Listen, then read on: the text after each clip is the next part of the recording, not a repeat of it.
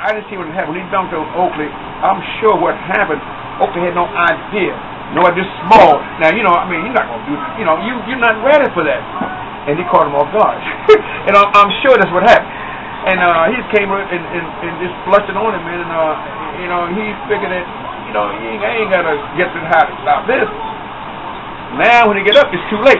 Did he jump, or he just had his hands just up? He probably had his hands up. He probably jumped, but he didn't think he had to jump that high. Because I guess he had no idea that this kid going to do what he did, man. He just went up and came down on him, man.